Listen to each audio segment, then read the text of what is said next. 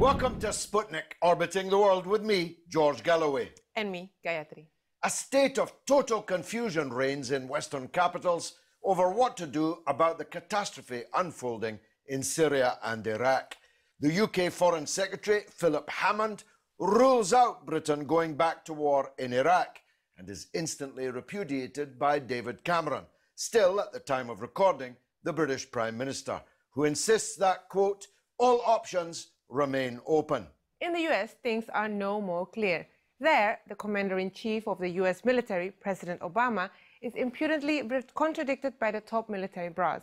The president says that there will be absolutely no American boots on the ground.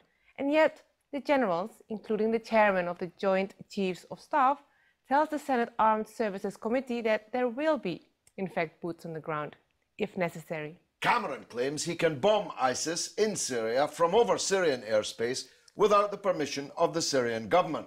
The said Syrian government is armed and dangerous and entirely within its legal rights to shoot down any and all military aircraft over their territory and has the military hardware to do so. Neither the US nor the UK governments, who some argue caused the disaster in the first place, have any intention of helping the actual government of Iraq, a government only in power because of them. And they won't even deliver to Baghdad the weapons and planes they have already paid for, even though ISIS is at the gate. In Paris this week, a summit of the great and the gruesome came together to discuss the existential threat of ISIS. But the two countries actually doing something meaningful about that threat, Syria and Iran, were of course not invited. Confused? You won't be after you've heard our first guest, Haseeb Rizvo, a commentator on the region and part of Digital Resistance. Haseeb, welcome to the show. Hi, George. Tell the viewers, first of all, how things are on the ground now in Iraq. What territory does ISIS hold? Who's fighting them? Are there any indications of a change in the military situation on the ground? So the situation is a bit, it varies from parts to parts, but primarily, we're talking about northeast Syria and northwest Iraq being under heavy ISIS influence. Not necessarily blanket control, but heavy segments of those areas. And within those areas that they have control, there's various battles taking place along the borders of those regions that they control. So, for example, they're fighting with Kurds, they're fighting against other Syrian rebel groups such as al-Nusra and the Islamic Front, as well as, I think, the Free Syrian Army as well. And towards Iraq, they're fighting obviously the Iraqi armed forces as well as Shia militias that are, defending their territory against, further ISIS expansion. So at the moment, ISIS are involved in a lot of battles and skirmishes. That's a lot of fighting. They're fighting quite a few people at the same time, to be honest with you. And the recent kind of resurgence of the Iraqi armed forces, as well as support from the US airstrikes and stuff, has prevented further expansion, but they're showing no sign of stopping, and that's kind of worrying. They seem to be still going about their day-to-day executions in a very kind of sophisticated and well-planned manner. And they're still controlling major Iraqi cities. Absolutely, and like in Syria, for example, in the city of Raqqa, they more or less they run the show there completely. Which is thought to be the place where they're carrying out these hideous execution of foreigners. Yeah, that part, and various border towns between Iraq and Syria, where there is very loose control of anything, is where they're operating, and they have pretty good control over those areas. Now you mention the U.S. airstrikes. I've seen U.S. airstrikes. I've seen them in Vietnam, I've seen them in Cambodia, I've seen them in the Iraq War, I've seen them in Afghanistan. These are not meaningful US airstrikes, which leads me to wonder why. If the United States was really as concerned about ISIS as they say they are and that we should be, they'd be bombing them a lot more seriously than they are. These are very desultory, very occasional, and very small airstrikes. Why? Absolutely. And you know, adding on to what you're saying, they should have reacted much sooner, one would imagine. Yet it's taken them this long to kind of react to it.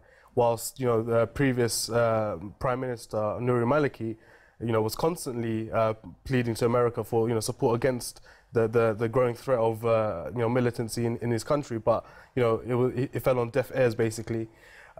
But what you see is as soon as, for example, ISIS started threatening the Kurdish region, is when America all of a sudden started taking things more seriously. There, in the Kurdish region, where their oil interests are. Where the oil interests are. And where they want to break Iraq up from. There you go, and you know, it's a strategic place for them, you know, the Kurdistan, because, you know, the good ties with Israel, for example, and, you know, you heard stories about Kurdistan, you know, selling oil to Israel, you know, just a matter of weeks after ISIS took over and stuff like that, completely illegally.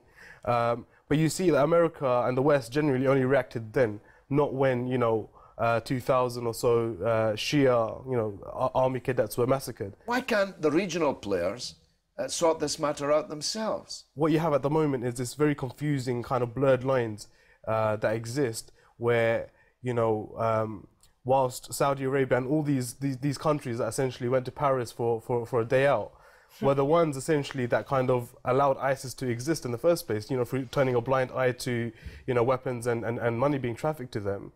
And now they realize that, you know, it's going to come back to bite them. So now they're trying to react, but it's a bit too late, because the people inside these countries already, inside Saudi Arabia, inside Qatar, they've been fed the sectarian rhetoric already. So they're by the ISIS line very easily.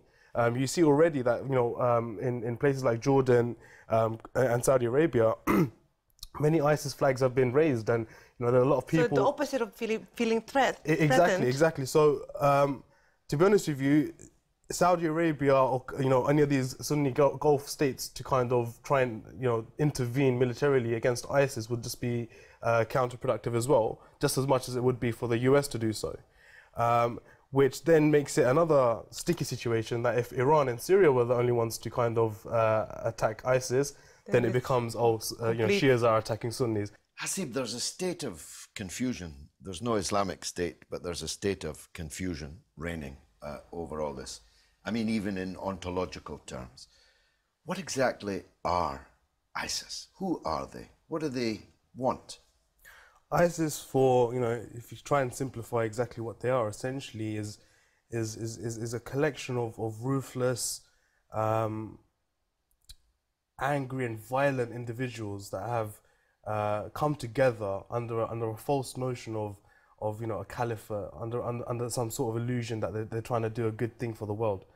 And their ethos has essentially been fed by something that has been prevalent in Saudi Arabia for so long, under the teachings of Wahhabism and Salafism. And I understand that obviously not all Wahhabis and not all Salafis are, you know, no, as extreme as ISIS. However, the fundamentals behind these you know, these sects have really spurred on the kind of ideological principles for why ISIS go about doing the things that they do.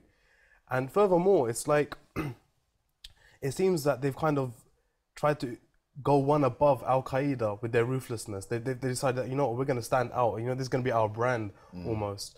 And the way they celebrate and glorify their violence and dehumanize those that they're killing, it's actually pretty chilling. And I don't think we've seen, you know, a the group worst like of it this. or the end of it. I mean, from the Free Syrian Army, we've already witnessed the most horrible scenes. And they were the moderate ones, by the way. They're the moderates. They were the moderate heart-eaters, you mean? Indeed. Yeah. Yeah. We haven't actually seen ISIS eating hearts yet. That's probably something that's still to come. They behave like a kind of death cult. Yeah. There seems nothing Islamic about them. Yeah. I hate when people call them the Islamic State, because they're neither Islamic nor are they a state. Yeah. How do they find any theological justification for the mass execution of helpless, handcuffed prisoners in wartime? How do they justify theologically slicing off the heads of aid workers and journalists that fall into their hands and videoing it for the entertainment, presumably, of their own side. Their justification is essentially that anyone that disagrees with their very specific set of thoughts is not worthy of life, essentially, especially when you're on their land. So, but it's not their land, is it? Well, the person slicing the heads off of these American and British journalists are thought to be English. Yeah. Well, they're from London. That's the one thing that I don't confuse. Yeah. Young men from London, growing up in this modern, global city, and then going back to them, their land is essentially the Islamic Caliphate land. So you've seen the view of the picture. I'm sure you've seen the picture of where they want to go eventually. So they've carved this section out for themselves, and whatever they say goes in this area. I've seen videos of scholars, or sorry, their clerics rather, where they tell you that when you're cutting someone's head, you should enjoy it. It shouldn't be like when you kill an animal, you should do that very mercifully. But when you kill a human being because he's an enemy of God, you should enjoy it. Take your time. So it's very, very disturbing. There's this very kind of strong lust towards violence within this group. That is, I don't think we've seen it before. I don't think I've seen a group like this before. No, it's really hell on earth, is it? Yeah, I mean, to be fair, I think it was one of the newspapers, The Guardian or something, that introduced ISIS in the British media as, here's a group that's worse than Al-Qaeda. And that stood out to me as well, thinking that is a good way to put it, as in Al-Qaeda are bad. But they make Al-Qaeda look like Boy Scouts. Yeah. Now, how do we follow digital resistance, and what do you do? So what we do, we collate news from various media outlets to try and kind of put together a new, storyline that makes sense, that's actually true as to what's happening, as well as that we provide analysis and opinions on various news stories. So you can follow us on Twitter at Digital Resistance or facebook.com/The Digital Resistance. Haseeb, thanks for coming on board the Sputnik. Coming up after the break, how is it that any Muslim returning from Syria to Britain is instantly arrested, but British citizens serving in the Israeli army can come and go to and from the carnage as they please? Don't miss it.